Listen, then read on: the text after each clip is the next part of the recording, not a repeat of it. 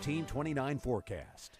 Our weather photo of the night comes to us from the Shenandoah Valley. Hello, I'm Storm Team 29 meteorologist Josh Fitzpatrick. Yeah, we go to Mount Sidney. Janet Breathwaite got that nice snapshot of the sunset this evening over still a mostly snow-covered valley. Right now, readings are going to be as cold as they're going to get tonight, mostly upper 20s and low 30s. The temperature will actually come up a few degrees by daybreak as the clouds increase. In BC, 29's exclusive dual-pole triple Doppler radar is dry here at home.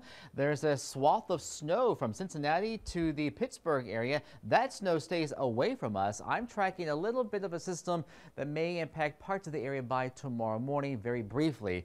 It's an active storm track. The northern branch of the jet stream will usher in some chillier weather, and the subtropical southern jet will supply the moisture. So yeah, we're talking about a new winter storm threat by as early as Wednesday evening. Until then, Futurecast shows by 5, 6, 7 a.m.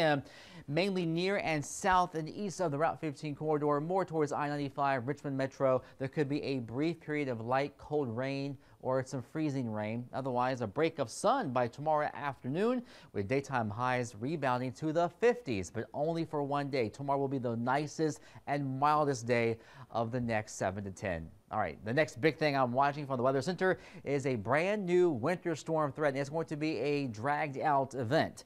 Look at this by Wednesday night, Thursday night, Friday morning, waves of snow, ice, freezing rain and sleet, and then another system perhaps on Saturday night. So Wednesday evening through Thursday morning, the first wave of snow and ice, 1 to 3 inches of snow by Thursday morning, mainly north of I-64.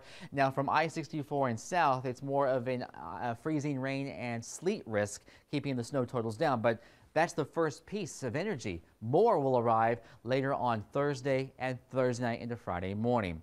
Your forecast overnight, not quite as frigid. Lows in the low to mid 30s by daybreak as the temperature inches up a little bit with those clouds on the increase.